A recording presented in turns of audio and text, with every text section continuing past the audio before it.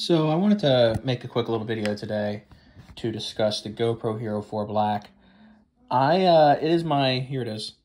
It is my main GoPro or camera for making videos, such as my time lapses.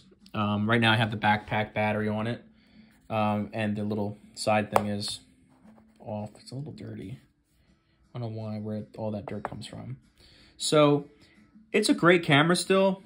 I haven't really been a whole lot of places or done a whole lot with it over the last couple of months because of the whole robbery situation.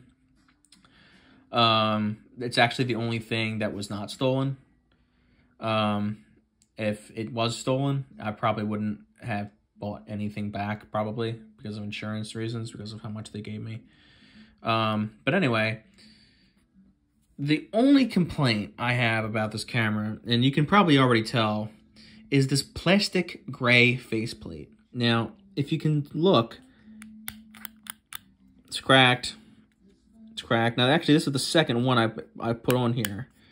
I bought a replacement one. I have an extra one left, but it's so thin here that they break so much that it's almost even not worth replacing it unless, you know, it rips off completely, which I don't think is going to happen. It's only because of the whole mount that I use for my car.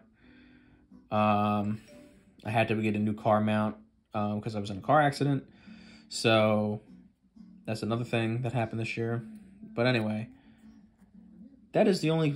It's a really still sleek looking camera. It's just the material that they made it out of is just so... Ugh. But just wanted to bring this up and just show everybody about it. It's kind of annoying. Kind of makes it look ugly. Makes it look like it's a piece of crap. But it's really still not. It's a great camera still. I have tons of stuff I'll have to show everybody.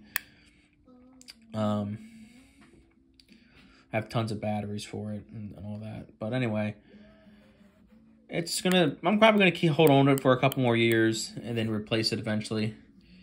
But that's it. That's all I wanted to show you. I just wanted to show people that, you know, it's a great camera still, but I'm sure people have also ran into this problem too, and that's why there's so many of these replacement faceplates on Amazon.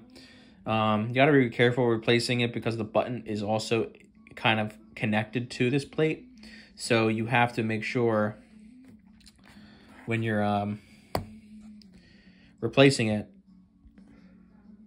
that you make sure that you put it on the right way. So I want to show you.